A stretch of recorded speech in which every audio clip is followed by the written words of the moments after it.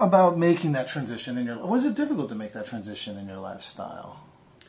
In hindsight, you know, I smile at the difficulty because it was just staring at really essentially a ghost. There was nothing there, but there was fear, you know, and so I was, look, we're told that we're to get, let's just talk about the home, as big a home as we can, and then keep the neighbors out. Buy the lot next door if you can and put a fence up. And when I decided to move to a mobile home community, and it's a beautiful community, it's expensive to live there, but your neighbors are right there. I thought, oh geez, I mean, I was afraid.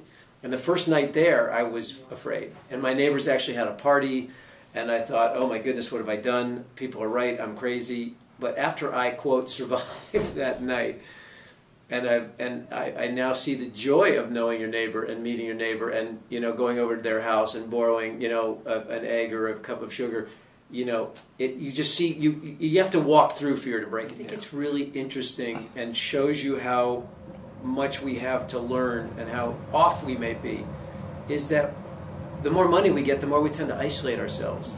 And what's the greatest form of punishment we can give a prisoner is to solitary confinement.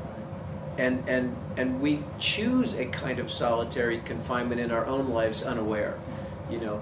And when those walls come down and you embrace, you know, your communities, I found that beauty follows. Were you that sort of stomp bottom and climb to the top of Hollywood? No. Or did you just do your work and it did well at the box office and you moved up? It's much more subtle than that. No, I was always giving money away. I had a person set up at my company to seek causes to give money away. But yet I was unaware that I was participating in a philosophy of taking as much as I could, as saying, the statement you have to make when you increase your salary in my business is, I'm more valuable than.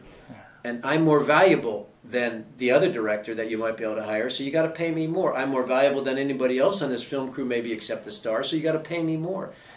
That's a philosophy that I don't support. And people will say, well, you can take the money and you can, you know, you can give it away, but I don't want to be greedy now to be generous later, you know? I'm curious as to how does the industry view you?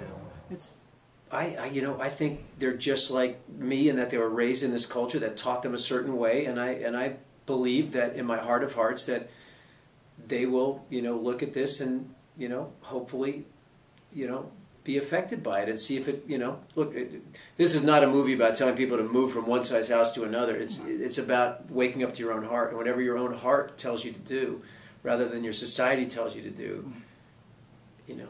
So we'll see, you know.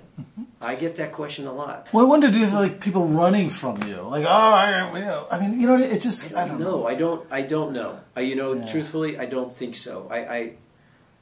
You know, I still have the same talent that I had before. If not, if anything, I think it's been deepened. So I still can bring laughter, you know, maybe even at as robust a rate as I used to. I'm sorry. Go ahead. No, I think that